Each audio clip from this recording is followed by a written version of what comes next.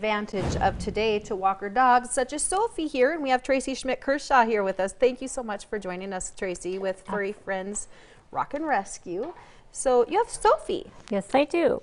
Sophie was a surrender for us, and I've had her for maybe a month or so.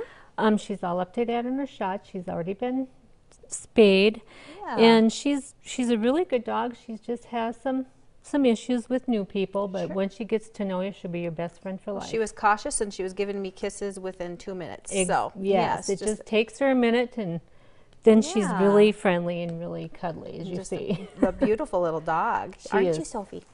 Yeah, so you guys have a couple of meet and greets coming up, and that's tomorrow, and we'll talk more about the BizCon coming up here, but you guys will be at BizCon for a meet and greet with dogs, cats, or one or the other?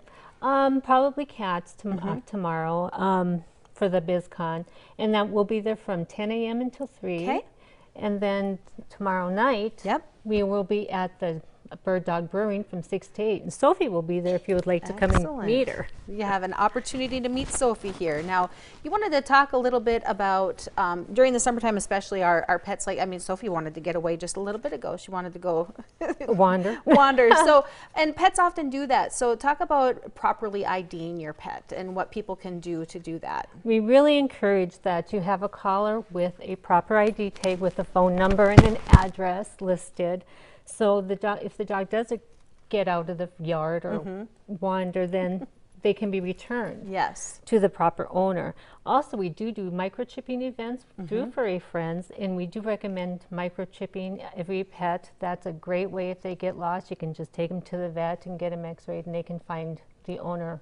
That's what I was going to ask, how that works, how the microchipping works. I've always been curious about that. So that's something that they can contact Furry Friends Rock and Rescue to have a microchip. Yes, and we do have microchipping events on occasion. Okay, great. Yes. Well, Sophie's a sweetheart here, and again, you can meet her. I think we have a full graphic here that go over here. BizCon, that's tomorrow, May 4th, and that's from 10 a.m. to 3 p.m.